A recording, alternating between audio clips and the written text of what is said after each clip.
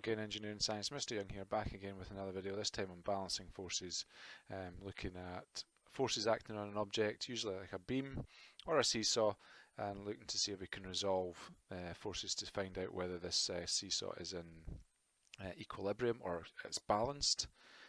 So I'll show you how to do that, talk about moments and what moments are, and look at how forces, sort of the motion, different motions that forces will act on an object like a seesaw or a beam, and look at a couple of more bits of the terminology behind this section of the course.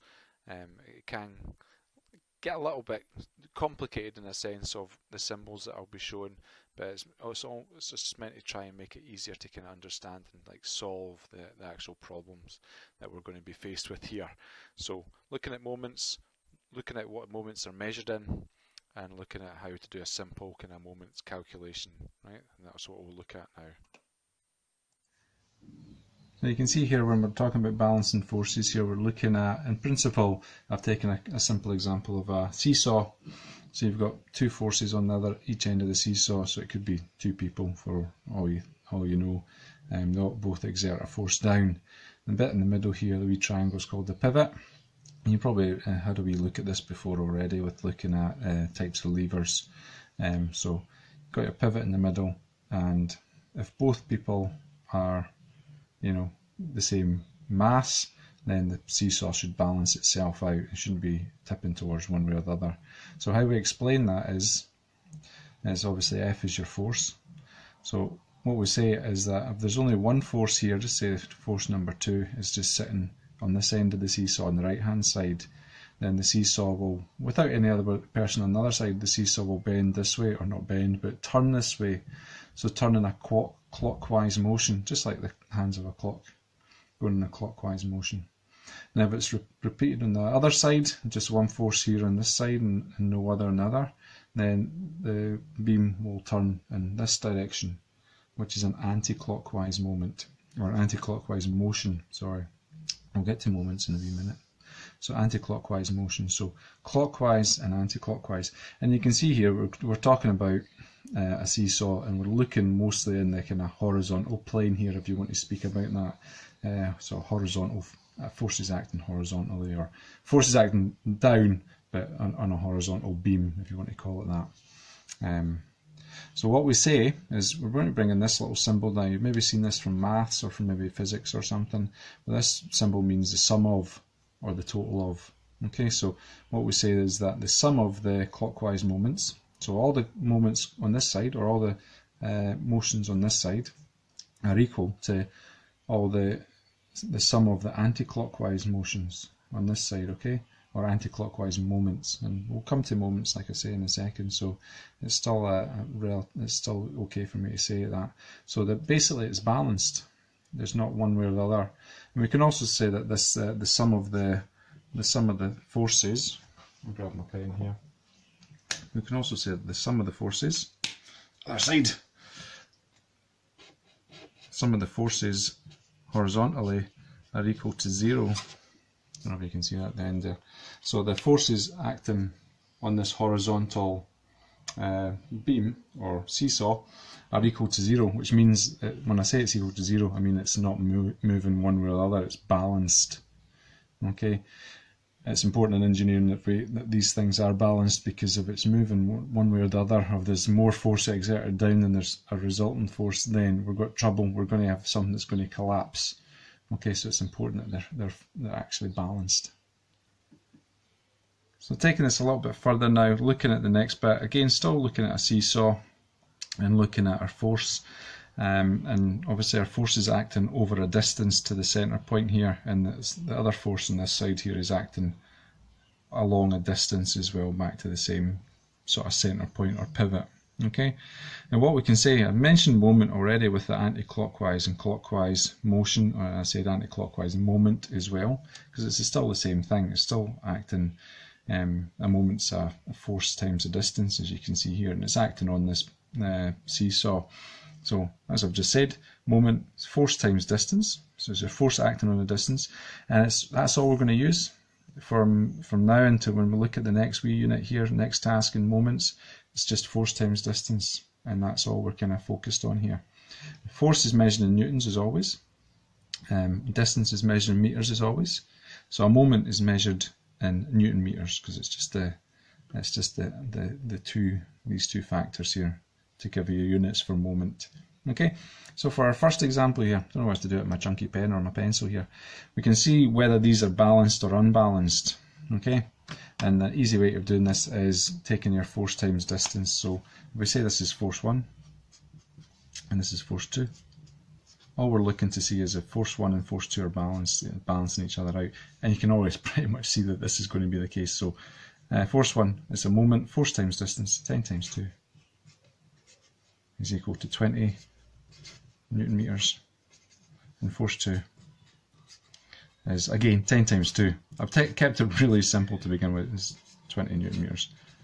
So we can say that they're balanced.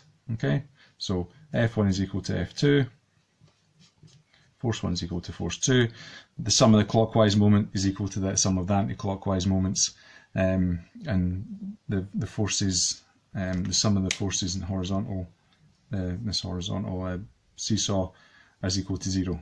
Okay, we can claim all that because nothing's moving, everything's equally balanced. There's not one thing that's shifting up or down. It's stable, or it's in equilibrium, which is another way of saying it's balanced. Okay, so that's example 1, very simple. Example 2, again quite simple here. You're looking at this, you might get something like this. Again, force 1 and force 2. Now, is this balanced? Well, let's work it out here. Force 1 is equal to 5 times 2. So that is equal to 10 Newton meters. And force 2, even though it's got a longer distance here, it's got a slightly smaller force, is equal to 2 times 5, which is 10 Newton meters. So again, this is balanced, so we can write balanced, we can write this is force 1 is equal to force 2, and again all the usual, the palaver I said down there, the sum of the clockwise and anti-clockwise moments are equal to each other. Okay, so two ways of doing that, kind of working out whether things are balanced or unbalanced. It's good experience of getting these, using this moments formula or calculation or equation, whatever you want to call it. Okay, so it's a good way of using that. Last one here, what you might get, or just to begin with as well, is what is as an unknown force. So we don't know what this is yet, so what we can calculate this force. So we know that this force, we'll call this just for F1 again. F1 is going to be that force, unknown force times 2, is equal to 5 times 100, or 100 times 5 I should have written there. But you still get the same idea, it's still force times distance. Okay, so we can say that this is 2 times F1 is equal to 500, right? So to work out F1, we just bring this over to the other side, this number 2, and what we'll end up doing here is we'll end up dividing. Okay, so F1, bring 2, since it's 2 multiply, we bring it across here, it's going to be 500 divided by 2 is equal to 250 Newton meters. I'll put that down below. Again, cramming that right in at the end, aren't I? I should keep on doing that. I should just make sure I give myself a nice big space. But that's how you work out like an unknown force. And you can do the same with an unknown distance. And I might have to drop one of these in here. I wonder if I can have a go at that just now, actually, before we disappear. So again, looking at a beam, and this time what we're going to do is have a force of 10 newtons, a force of, say, 50 newtons. So where my mental maths will come into play now. We'll give this as a, I don't know, 5 meters, and we'll give that as an unknown distance. Okay, so again, F1, so 10 times a question mark is equal to 50 times 5, force times distance. Okay, so 50 times 5 is 250. Okay, so what's this question mark? Well, this is distance really, isn't it? So I should have put that as a D, but we'll work on that. So now this time again, 10 is multiplied this, so D times 10